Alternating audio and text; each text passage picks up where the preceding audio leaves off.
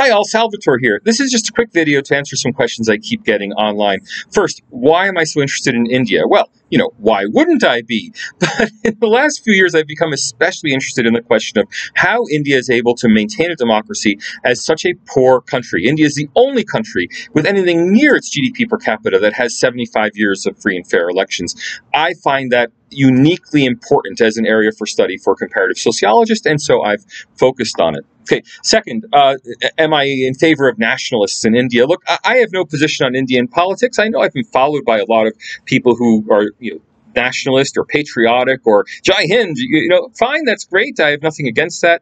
Everyone's welcome to follow me. If you oppose the current government of India, if you're anti-national, if you're, Pakistani, Chinese, I don't care. Please follow me, and I'd love to interact with you. Not a problem.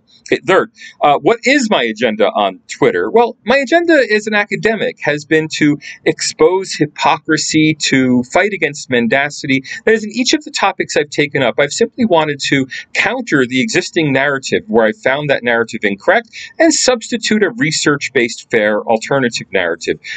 I'm thrilled to be able to do that with India, but I've done that in all my work. Please go back and look it up. I'd really appreciate it. Okay, fourth, answering tweets and following back. Look, I've been gratified to have 45,000 new followers in the last month. It would take me a month just to press the follow back button 45,000 times. So please forgive me if I haven't followed you back. And if I don't answer you back, it's because I'm getting, 1, 2, 3,000 tweets a day. I can't answer them all. I'm very sorry. If you want to reach me, just email me or DM me. My DMs are open. It's not a problem. I always love to hear from everybody.